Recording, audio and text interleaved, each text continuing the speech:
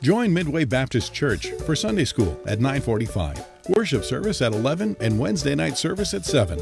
Pastor Steve and Pastor Josh invite you to join us as we seek to glorify God by building the church of tomorrow today through fervent prayer, evangelism, discipleship, and family ministry.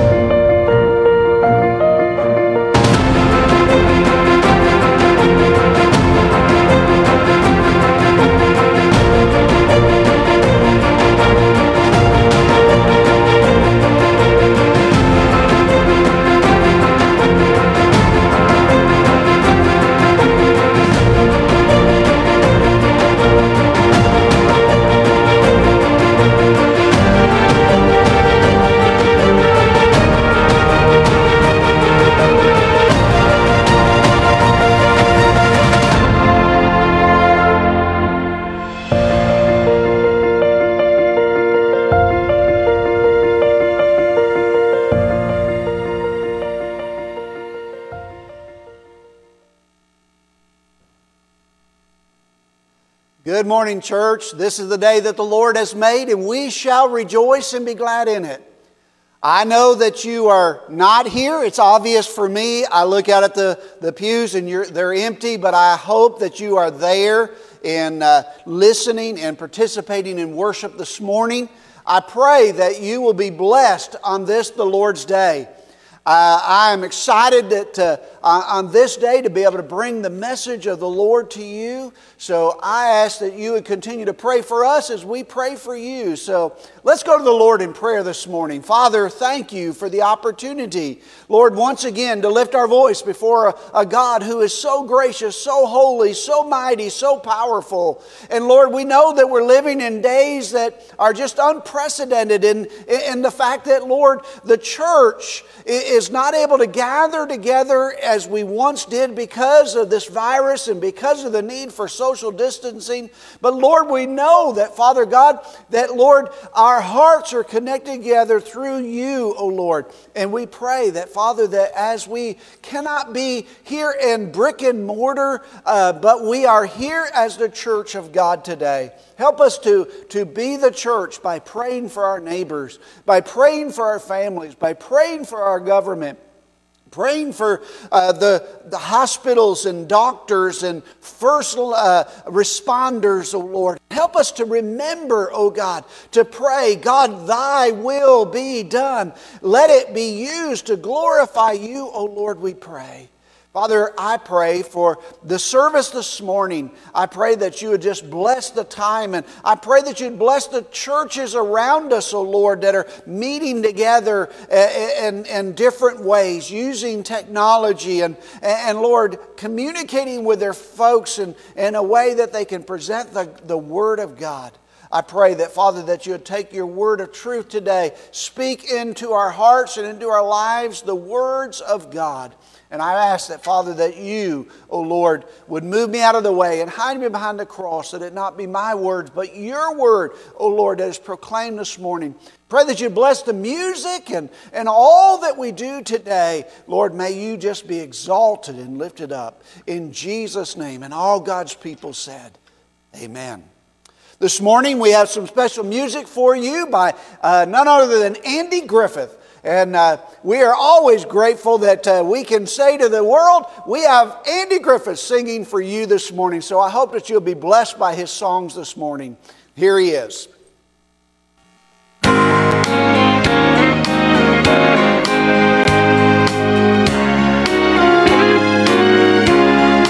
Life is easy when you're up on the mountain. You've got peace of mind like you've never known. But things change when you're down in the valley. lose faith, for you're never alone. For the God on the mountain is still God in the valley. When things go wrong, He'll make them right. And the God of the good times is still God in the bad times. The God of the day is still God in the night. We talk of faith when we're up on the mountain, but talk comes easy when life's at its best. Now it's down in the valleys of trials and temptations.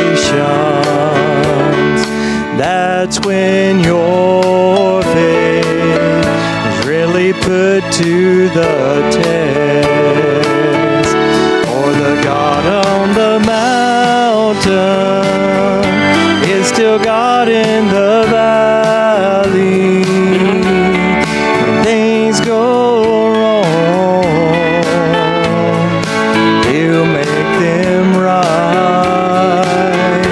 And the God in the good times is still God in the bad times. The God of the day is still God in the night.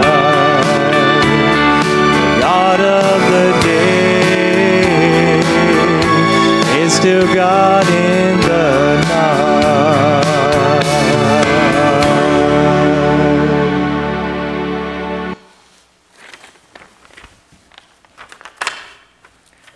Amen, church. Well, good morning. Great to be here with you. Just a few announcements. First off, if we have any visitors in the house of the Lord today, if you'll raise your hand high in the air. Don't do that. I can't see you. However, if you are visiting with us on either our website or our Facebook page and watching, please let us know. We'd be happy to reach out to you if you have any questions, especially about a relationship with Jesus. You can get us on our Facebook page, our website. You can also call us 336-246-2012. What I do want to tell you is that Pastor Steve and I are excited. We're actually going to be able to do a special program for Easter, and we will be posting more details about that at the first of the week, so be sure to check into that. And then the Ark still needs some items, so if you're out and about shopping, which is tough to do these days, and you see any of these items and you want to help the Ark, Ash Really Cares, help our neighbors, just pick them up if you can. And what they are is pinto beans, other types of beans, dry goods, macaroni, oatmeal, canned goods like canned pastas, Chef Boyardee or spaghetti, things like that. And we still have our tub outside the fellowship hall there. It's got a list or a paper on it that says Ark needs, so you just drop them off there for your convenience.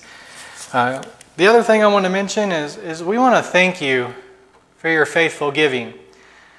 We know times are tough right now, but we also know, just as well as you do, that none of this could be done, none of these ministries could be done at Midway if not for you. So again, thank you.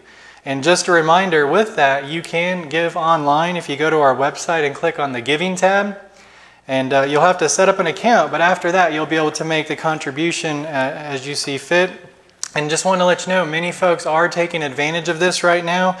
And even though we've been unable to come to the church building, we can still support the local church and the ministries that we're doing. So again, we say thank you, because we truly know that if it wasn't for you, we would not be able to do this. And last, I want to share just some lyrics from one of my favorite songs. Matt Maher is a Christian music artist, and he just great music, but he put out a new song recently called Alive and Breathing. I just want you to think about these lyrics for a moment. What holds your heart? What stirs your soul? What matters come to mind? The cares you keep, the thoughts you think, It's not all wasted time. Seek and you will find. Joy still comes in the morning. Hope still walks with the hurting. If you're alive and breathing, praise the Lord. Praise the Lord, church. Thank you. Until next time, God bless.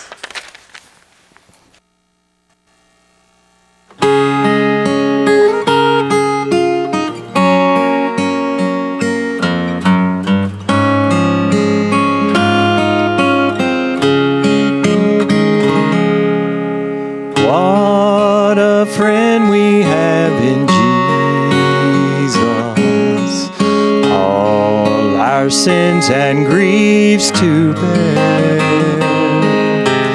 What a privilege to carry everything to God in prayer. Oh, what peace we often forfeit. Oh, what needless pain we bear. All because we do not carry everything to God in prayer. Have we trials and temptations? Is there trouble anywhere? We should never be discouraged. Take it to the Lord in prayer.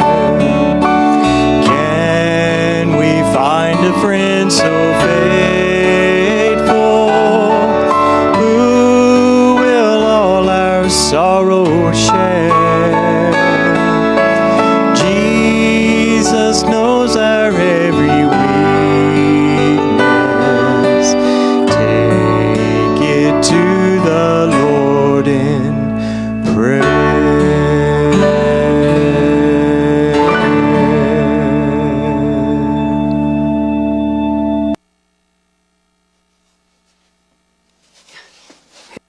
Who do you think prepared the Last Supper? Bread, it's easy enough. It's flour, water, a little salt, herbs if you want more flavor. Normally you'd add yeast, but not at Passover. No, at Passover we cannot wait for the bread to rise. Our deliverance from Pharaoh is at hand. So the story goes. Passover is always the same. We eat the bread, we drink the wine, there's lamb, bitter herbs. We remember our deliverance and our coming deliverance. Next year in Jerusalem, we always say, Messiah will come. It's always the same. But sometimes it seems so far away, so complicated. But this year, things were, well, 2 men followed our servant home from fetching water. They were wanting a place to celebrate Passover with their rabbi, and my husband and I, we had an extra room. So I baked the unleavened bread, and I delivered it when they arrived. The rabbi graciously introduced himself, and a horde of 12 men followed him into our upper room. I'd heard about this rabbi. Wild tales of healing blind men, raising the dead, and walking on water. So naturally, I stood outside the door and I peeked around the corner.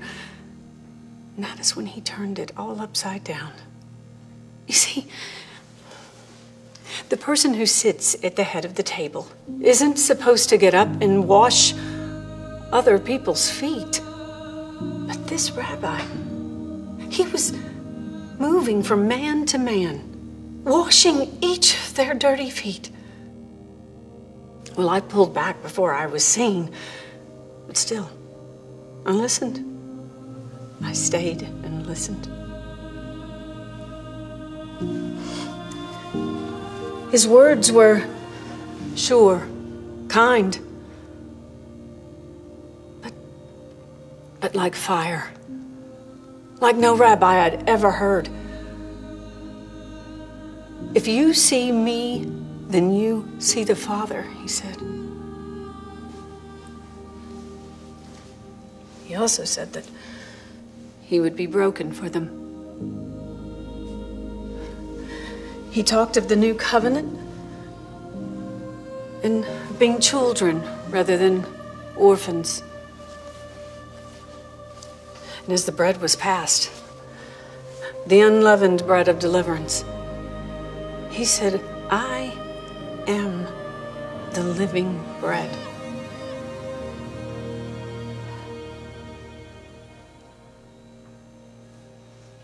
Living bread. What could we have understood about that at the time? A new covenant was coming, and our deliverance was at our doorstep.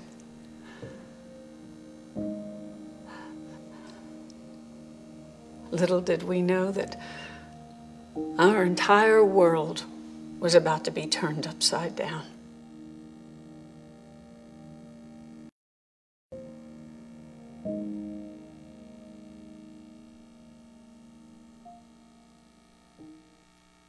Aren't you glad, church, that our world has been turned upside down?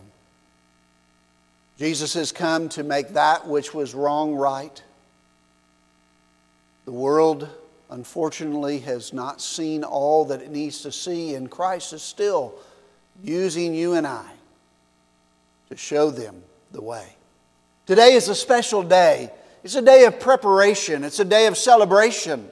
It's a day that we look to Scripture and we find that as we begin this week, it's oftentimes called Holy Week. A week of preparation, of celebrating and getting ready for Easter. This morning I want to talk to you about what this Sunday is all about. And we call it oftentimes Palm Sunday. But I want to talk to you about the road to the cross. After Jesus did all of His ministry, after He did everything that He had intended to do to set the stage, He then sets His face towards Jerusalem. We pick up our story today in the book of Luke, in Luke chapter 19, and I want to read verses 28 through 40 with you this morning, just to share the story of what we call Passover week, or what we call the Triumphal Entry or Palm Sunday. And it says, and when he had thus spoken, he went up before, ascending up into Jerusalem. And it came to pass, when he had come nigh to Bethpage and Bethany, at the mount called the Mount of Olives, he sent two of his disciples, saying, Go ye into the village over against you, in which is your entering. You shall find a colt tied there, yet never man sat. Loose him and bring him hither. And if any man ask you, Why do you loose him? Thus say, he shall say unto him, The Lord needeth him.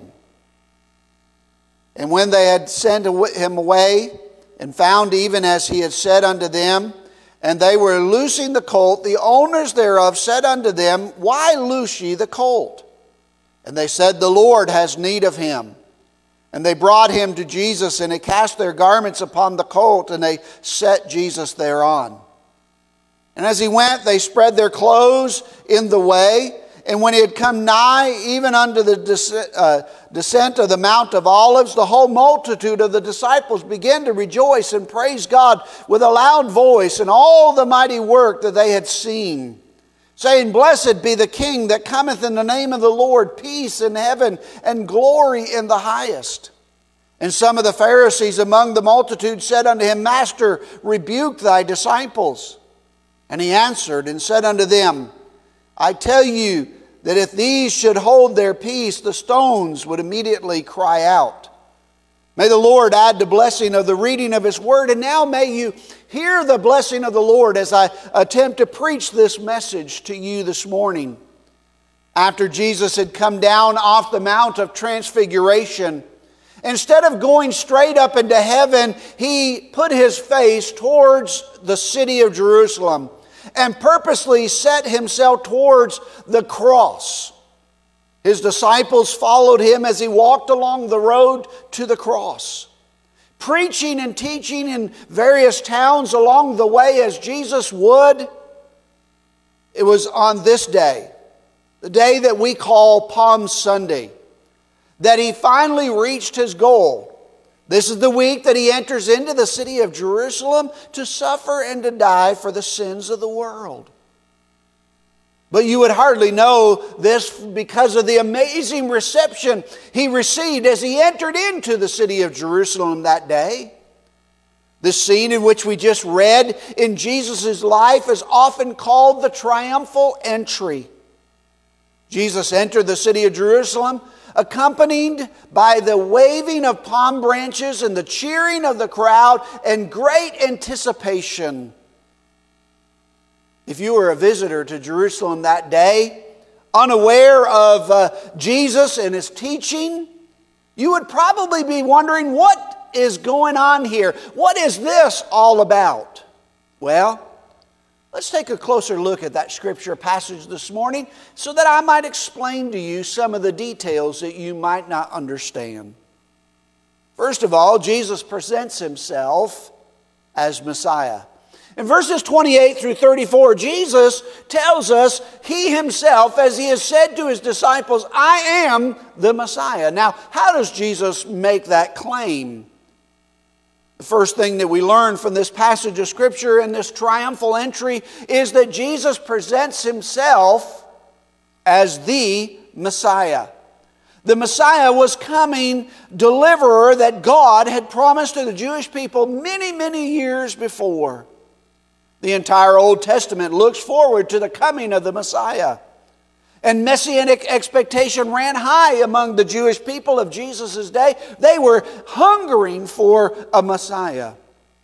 Jewish history was a long sequence of freedom and captivity of the nation of Israel.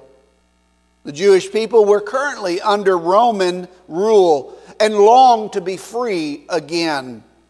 They believed that when this Messiah would come, He would deliver them from the Romans and set them free. This was also a significant week in the Jewish calendar.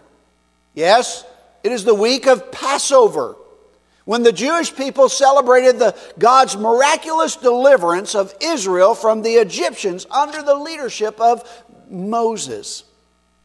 Crowds of traveling pilgrims traveled to the holy city of Jerusalem for this wonderful annual event. Many hundreds of thousands would come. Crowds, traveling pilgrims, now have arrived at Jerusalem. Religious fervor and zeal was high. Part of the Messianic hope was that God would send another one like Moses to deliver the people like He did in those days. And now here comes Jesus, a prophet, widely known for His miracles and His teaching, walking the road to Jerusalem along with His disciples, and a growing crowd of fellow pilgrims follow. There was usually a wide conjecture that Jesus was the Messiah. Jesus had already told His disciples that He was. Now He prepares to enter into Jerusalem at the beginning of this Holy Week. Jesus presents Himself as Messiah to the people of Jerusalem. How does He do that? Through many different things that take place. First of all, let's talk about the Mount of Olives. How did Jesus present Himself? The details of particular significance in these next verses, verses 28 and 29. The first mention of the Mount of Olives is found in verse 29. As he approached Bethpage and Bethany on the hill called the Mount of Olives, he sent 2 of his disciples ahead into the city. The Mount of Olives was more than just a geographical marker. The Mount of Olives was a messianic implication here. When Ezekiel in the Old Testament prophesied about the Jewish exiles who were held captive in the country of Babylon, he prophesies about the restoration of Israel to the land, even as he had beheld a vision of the glory of the Lord departing from the temple, then from Jerusalem. We read in Ezekiel chapter 11, verse 23, that the glory of the Lord went out from within the city and stomped above the mountain east of it. And Ezekiel chapter 11 goes on to tell us this was the Mount of Olives. It marked the departure of God's glory from Jerusalem. But later on in Ezekiel, many chapters later, in chapter 43, Ezekiel sees another vision of the Lord returning to Jerusalem from the east, implying that God's glory would re-enter Jerusalem from the Mount of Olives, even as it had left. The people excited and expected to see a Messiah come that would deliver them, knowing that he would come from the Mount of Olives. It was no accident, my friends, that Jesus chose this particular place to enter Jerusalem from the east at the very location of the Mount of Olives. He was intentionally, deliberately presenting himself as the Messiah coming to free people. But then we see a tethered colt. A second detail of significance is the tethered colt. Look again at verse 30. He sent 2 of his disciples, saying to them, "Go into the village ahead of you, and there enter in, and you'll find a colt that is tied up there, which no one has ever ridden. Untie it and bring it to me."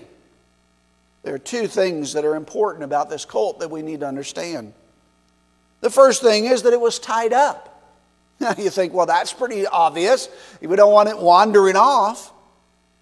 Now that may not seem significant to us at first, but would have meant something very significant to the Jewish people of Jesus' day.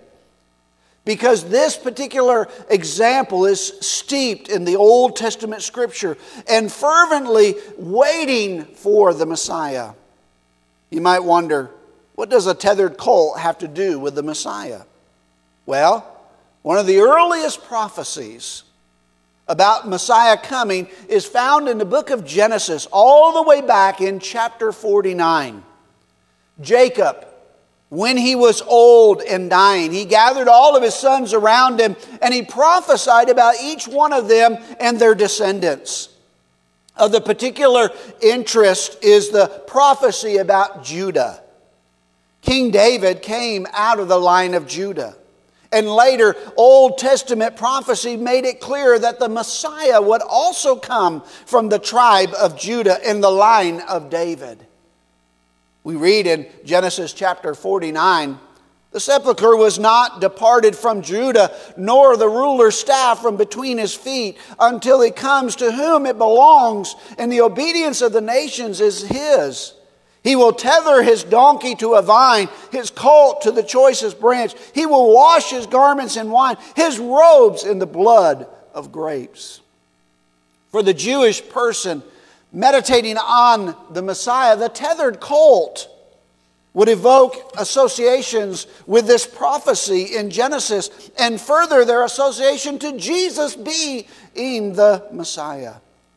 The second thing that we see about this colt is the fact that the donkey had never been ridden was also significant. Animals that were meant for sacred or royal uses were not used for ordinary tasks, but set apart for a greater purpose. This young donkey had never been ridden, had been set apart by God for the sacred purpose of the royal task of carrying the Messiah into the holy city on this first Palm Sunday. Then we see the name of the Lord. We see the Mount of Olives as an important descending place. We see the donkey as being a significant item in which God uses to point himself to the Messiahship. But we also see Jesus using the word Lord here in verses 31 through 34. There's a third way that Jesus presents himself as Messiah in the passage, and that is through the use of the word the Lord. As we look at verses 31 through 34, the word Lord has several meanings in Jesus' day. It could refer to God, of course, or to a master, or even just to the owner of something. In fact, when Jesus first told his disciples to go and say the Lord needs it, that meaning could have simply said that Jesus owned the colt, the owner needed it. Luke is careful, however, to point out that though the donkey's actual owners were not Jesus, but they were there, and when they asked, "Why are you loosing our colt?" they said unto him, "Because the Lord is in need of it." The name Lord has a messianic title to it. In Psalms 110 is a messianic prophecy. It begins with these words. The Lord says to my Lord, "Sit on my right hand until I make your enemies a footstool for your feet." After Jesus entered Jerusalem, he will use the very verse to engage the Pharisees concerning the title of Lord as it applies to the person of the Messiah. Jesus used other words, and other times he used the word Lord for himself, and freely accepted the title from the lips of others. And here, at the triumphal entry of Jesus in Jerusalem, it was just another way in which Jesus himself presents to the crowd that he is the Messiah. Now we see Jesus presenting himself to the crowd as Messiah. Now we look at the people proclaiming that Jesus is the Messiah. In verses 35 through 38, Jesus not only presents himself as Messiah at the triumphal entry, the people also proclaim Jesus to be the Messiah. We see this in a number of ways as well. Again, the entry on a donkey. The importance of how Jesus enters in is as important as his entering in. First, Jesus enters on the donkey is highly significant for several reasons. Look at verse 35. They brought it, the donkey, to Jesus, threw their coats or cloaks on the colt, and put Jesus on it. Notice the disciples put Jesus on the donkey. Jesus sent them to get the donkey for this purpose, but they put him on the donkey as he entered into the city. He didn't do it himself. They did it for him. They did it because of who he was. So why is Jesus riding a donkey important? First, by placing Jesus on the donkey for the entry into the city, the people were proclaiming him as king. Not everyone who rode, however, into the city on a donkey was a king. But being placed on the donkey and riding into town in a celebratory processional such as it was is unmistakable sign of kingship. For example, in the Old Testament, when David proclaimed his son Solomon king, we find a very similar scenario take place in Jerusalem. We read that they put Solomon on King David's mule and escorted him to Gihon. And Zadok, the priest, took the horn of oil from the sacred tent and anointed Solomon. Then they sounded the trumpets, and all the people shouted, "Long live King Solomon!" All the people went up after playing flutes and rejoicing greatly, so much that the ground shook by the noise. Secondly, it is significant that Jesus rode into the city on a donkey rather than on a horse. The horse was a military animal. And when a king rode into the city on a horse, it signified a military victory. The donkey was used for civil or ceremonial, peaceful occasions. By choosing a donkey rather than a horse, Jesus shows that He's coming in peace, that He is the Prince of Peace. Just should have been a sign to the crowd and to the disciples that He was not entering into Jerusalem to overthrow the Roman government at this time, but coming to offer peace to their lives. Thirdly, the donkey figured prominently in one of the Messianic prophecies of Zechariah.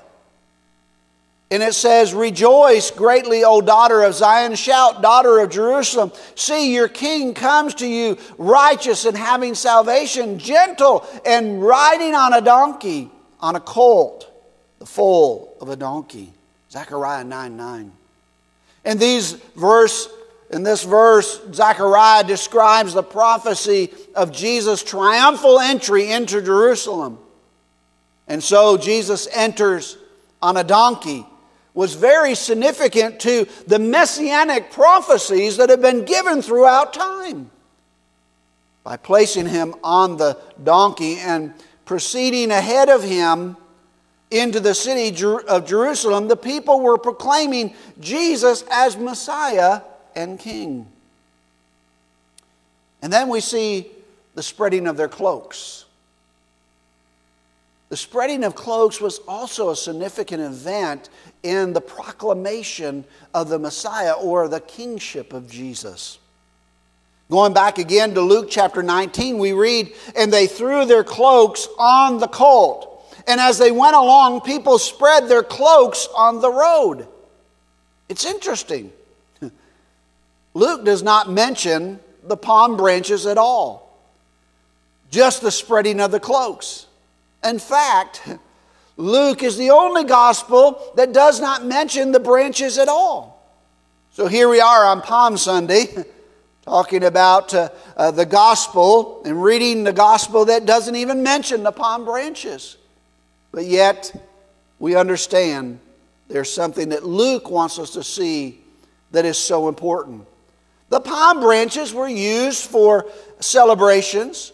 They were also used as a symbol of military victory, which shows that the people still thought that Jesus was coming to deliver them from Rome. But Luke wanted us to understand that He was coming and offering His life as an atonement for their sins, to offer them peace, not a military victory. So what did the spreading of the cloaks really specify? The spreading of the cloaks was a sign of respect for a king. We read in the Old Testament that when Elisha, the prophet, anointed Jehu as king, the people hurried and took their cloaks and spread them under the bare steps. And then they blew the trumpet and shouted, "Jehu is king." The symbolicness of this, of spreading their cloaks under his feet, was to the king was an act of submission. The spreading of the cloaks was an act of submission. It indicates your willingness to bow before the king and yield the right of your possessions to him and his rule.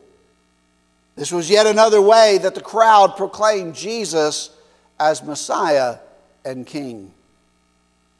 The praises of His people are significant as well. In verses 37 and 38, we find that thirdly, Jesus is proclaiming, their people are proclaiming that He is because of their praise. I started off this morning by telling you that this is the day that the Lord has made, and we shall rejoice and be glad in it. We, the people of God, need to give praise to God. On this Palm Sunday, we need to be thanking God for the privilege of being able to serve God. Yes, we have an empty building here, but we can have a full heart before the Lord if we will worship Him where we are. So, the actual praises of the people sang as Jesus entered into Jerusalem When we look at verses 38 and 37 and 38, we hear the song in which they were singing. When he came near the place where the road goes down the Mount of Olives, the whole crowd of the disciples began joyfully to praise God in a loud voice of all the miracles that he had done. Blessed is the King who comes in the name of the Lord. Peace in heaven and glory in the highest. The whole crowd joined in the chorus of praise, in loud voices of celebration and joy. The first phrase comes from Psalms 118, which reads in part, "This is the day that the Lord has made. Let us rejoice and be glad in it. O Lord, save us. O Lord, grant us success. Blessed is he who comes in the name of the Lord." Notice how they had changed slightly the words to say, "Blessed is the King who comes in the name of the Lord." The praise of the people was the third way that the people proclaimed Jesus to be the Messiah as he entered into Jerusalem. The first thing was that Jesus proclaimed that he was Messiah. The people now proclaim that he is Messiah. And third, Jesus accepts their praise of him as Messiah. It's so good to know that Jesus accepts our praise. He accepts our acknowledgement of who he is. He accepts us when we come and we say, "Blessed is the Lord. Blessed is the Savior. God is my Redeemer. Jesus is Messiah." Jesus presents himself as Messiah at this triumphal entry. The people proclaim him as Messiah, and finally Jesus accepts their praise of him as Messiah. There is, of course, the objection of the Pharisees. Boy, is that not familiar. As you know, that even today, when Jesus is being praised, not everyone is happy about it. That was the case then, and it is the case now. Not everyone is happy when we are praising the Lord. Back then, it was the case that not everyone along the road of Jerusalem was happy about Jesus' triumphal entry. In verse 39, some of the Pharisees in the crowd said to Jesus, "Teacher, rebuke your disciples." The Pharisees knew that what was happening. They saw Jesus coming into the city from the east, off the Mount of Olives. They saw him riding on the donkey as the people waved the palm branches and laid their cloaks on the road before him. They heard the people praising God and proclaiming Jesus as King just as he passed by the Mount of Olives. And understanding the implications of all of these things, the people were proclaiming Jesus as Messiah. And so they told Jesus, "Teacher, rebuke your disciples." Or in other words, they simply were saying, "Jesus, tell them to stop acknowledging you for who you really are." We even hear that today. But my friends, I encourage you, continue to acknowledge Jesus for who he really is, our Savior. And then Jesus' affirmation of the people's praise. Verse 40. And Jesus makes a statement as he responds to the Pharisees and their request. You know what? Any good teacher who was not the Messiah would have rebuked his disciples and said, "Listen, do not proclaim me as the Messiah, for I cannot hold that title." But not Jesus. Jesus knew he was the Messiah. He welcomed it. He accepted it. He said, "Let it continue to praise me." Jesus did not rebuke because he was the Messiah, the Christ, the Son of the living God. In fact, instead of rebuking them, he actually affirmed the people's praise. He said this, "I tell you," he replied, "if they keep quiet, the stones will cry out." I don't know about you, but I love this phrase. It's a wonderfully ambiguous phrase, and yet at the same time, such a clear affirmation. Jesus accepted the people's praise of him as Messiah. Jesus would much rather have your praise and my praise than the rocks or the trees crying out to Him. He wants you and I to acknowledge that He is our Savior, our Messiah. The people were proclaiming Him as Messiah in those days, and my friends, I encourage you, proclaim Him as Messiah today, and Jesus will accept your praise. So now let me wrap it all up. Let me close out our time this morning with an application. Actually, with a question that leads to an application. What does Jesus' triumphal entry into Jerusalem over 2,000 years ago mean to you and me today? Let me leave you with 3 applications that lead us to make a decision. And I hope that you will make that decision. First of all, we need to believe that Jesus is the Messiah. It is paramount for you and I to understand that Jesus Christ, the living God, came to be Messiah.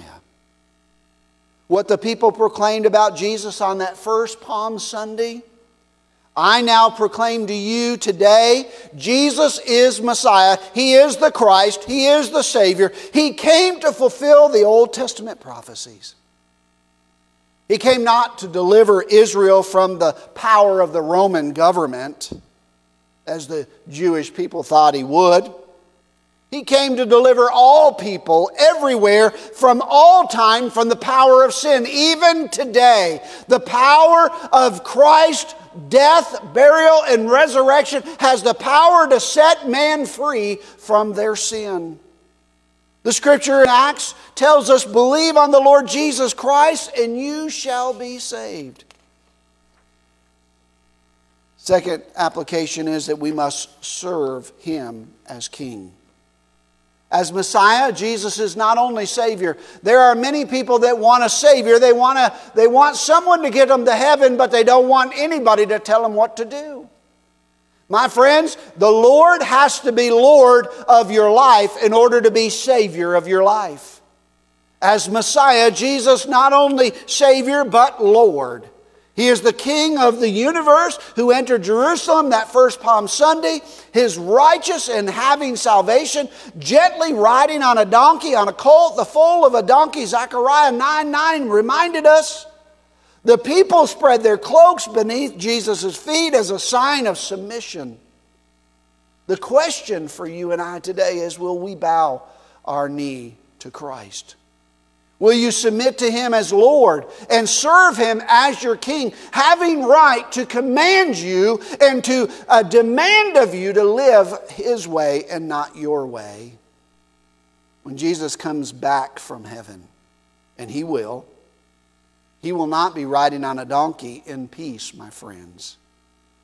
When Jesus comes back from heaven, He'll be riding on the white horse of victory, and He comes in battle to defeat His enemies, and you and I do not want to be one of His enemies.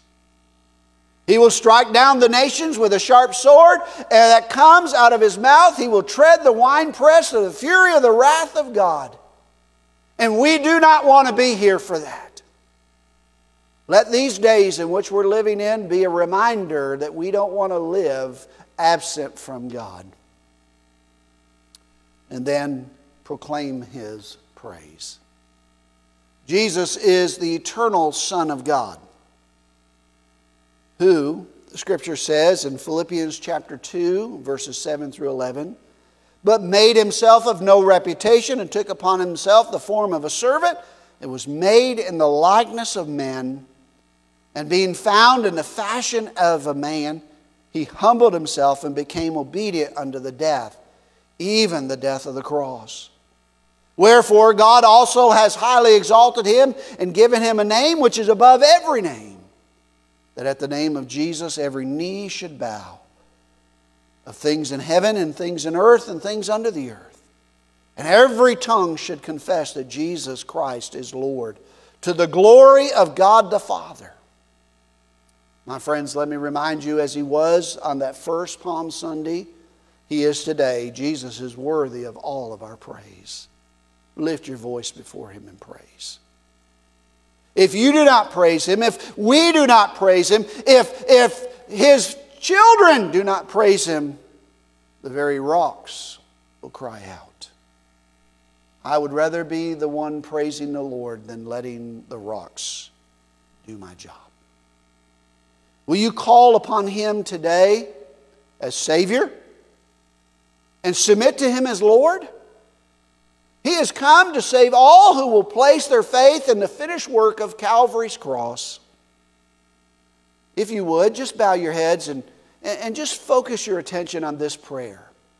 If the Spirit of the Lord leads you, you repeat this prayer or just ask God to do this in your heart.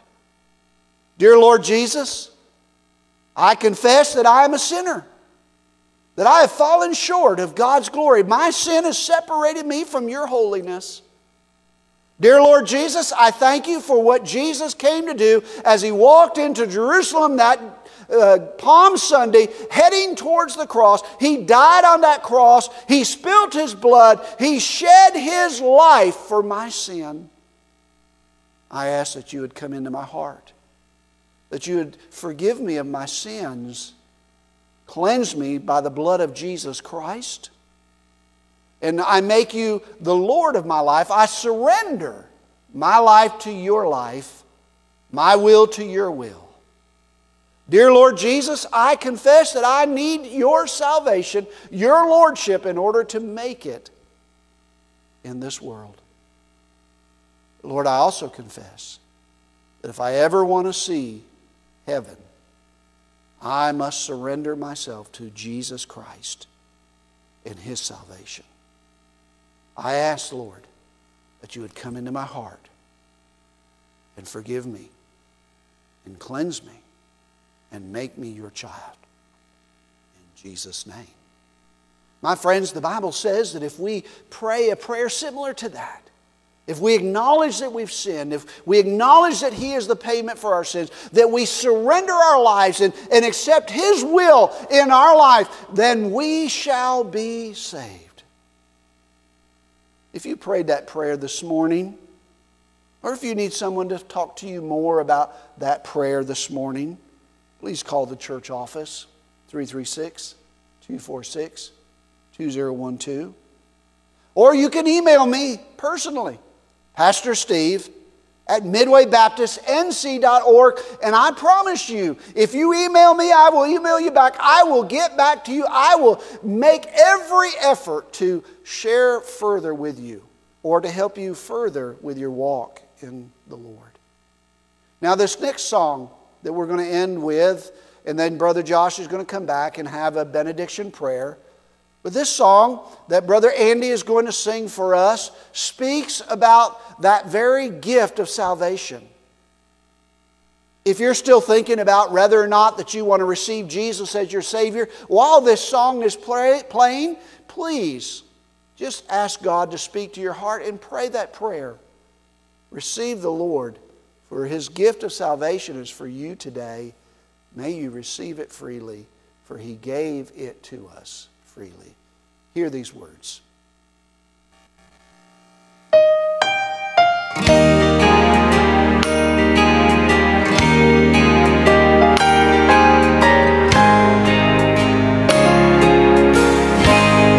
I want to thank Jesus for the plan of salvation.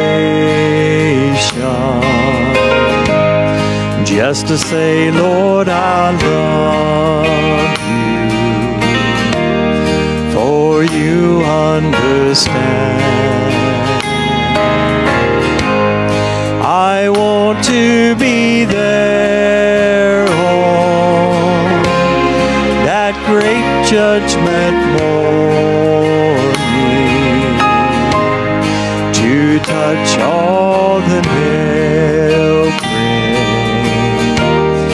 in His feet and His hands.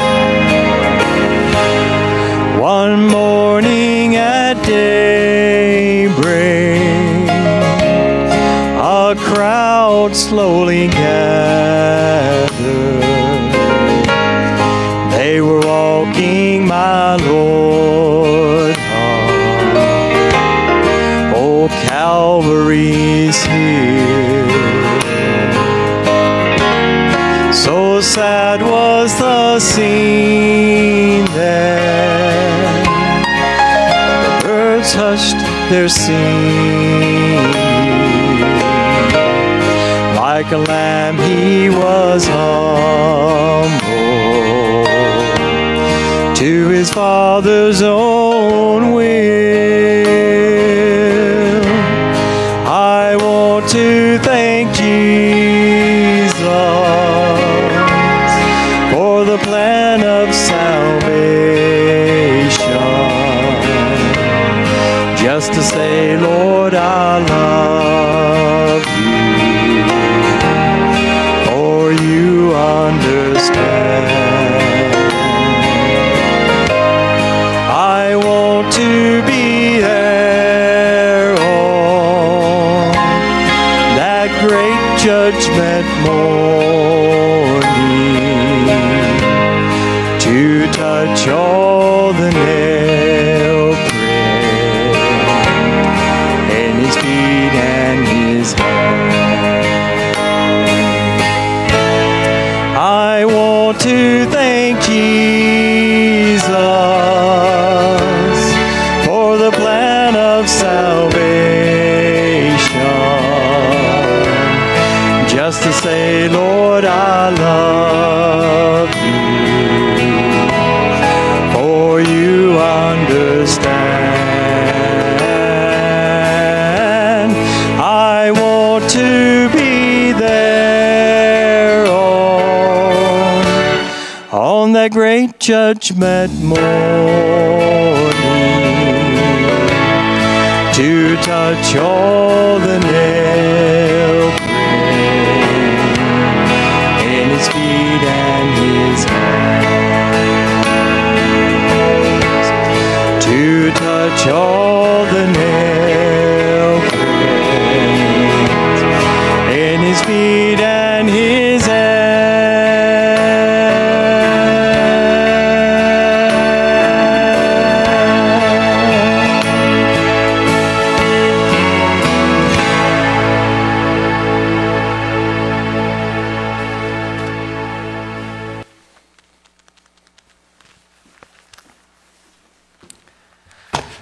Amen, church. Just as Pastor Steve said, I want to reiterate that if you confess Jesus Christ as Lord with your mouth, now that doesn't make him Lord. Jesus is already Lord.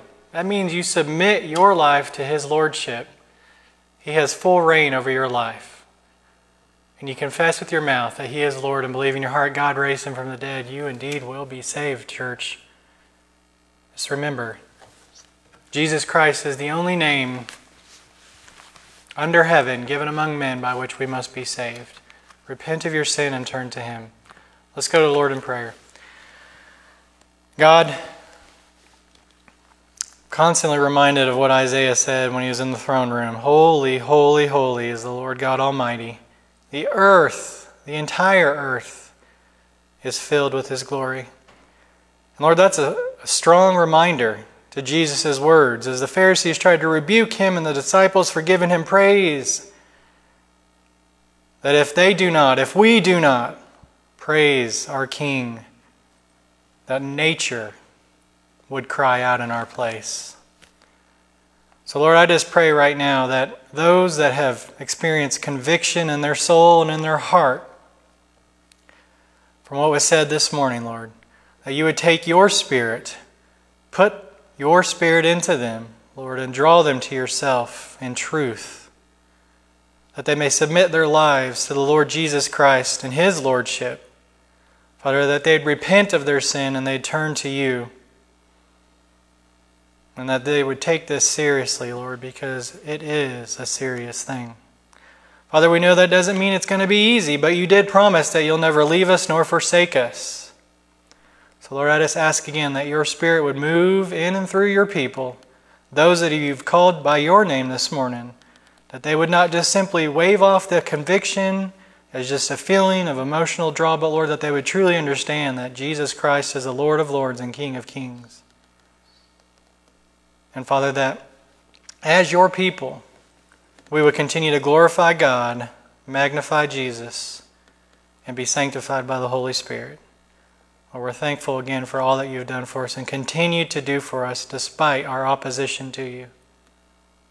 Save those now that you've called this morning. In Christ's name we pray. Amen. Church, until next time, God bless you, God keep you, and we will see you hopefully soon.